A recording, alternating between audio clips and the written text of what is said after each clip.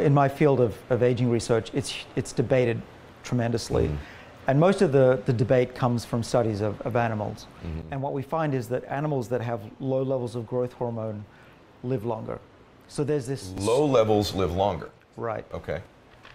But there's something that my colleagues don't appreciate, and that is a lifelong treatment of, or lifelong existence with low growth hormone. What you end up with is dwarfism. So small animals, due to a lack of development, live long. Oh, wow. Okay.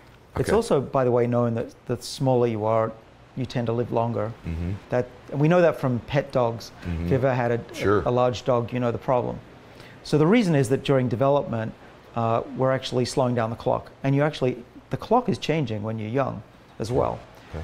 But what I believe anyway, is having read thousands of papers on this topic, is that growth hormone isn't bad, but it won't make you live longer. Because what it's doing is some benefits. It's going to improve your body's metabolism, it's going to help you grow muscle. But what it's not doing is turning on the longevity genes, which is what you need to do, the kind of things that I'm doing to get those active as well. So what's exciting to me is maybe you could take growth hormone, but then trick the body into thinking that it's lacking growth hormone and that you're exercising tremendously. How would you do that? Trick it? Yeah. Well, what I do is the combination of the metformin with the resveratrol, and there's an NAD booster, which I take. Those are the three main components. By the way, I don't recommend anybody do anything. I'm a PhD, not a doctor. But I feel no obligation to say what I do.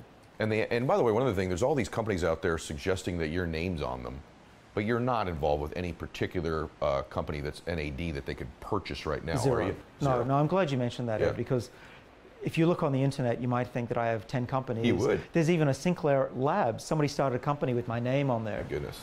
So I don't do that, and there's a very good reason for that. It's because I need to be able to give you my unbiased scientific opinion.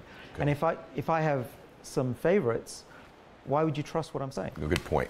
Okay, so we got the growth hormone answer. Okay, my age, you find a dude looking like me. That dude may have had an interest in hormone replacement.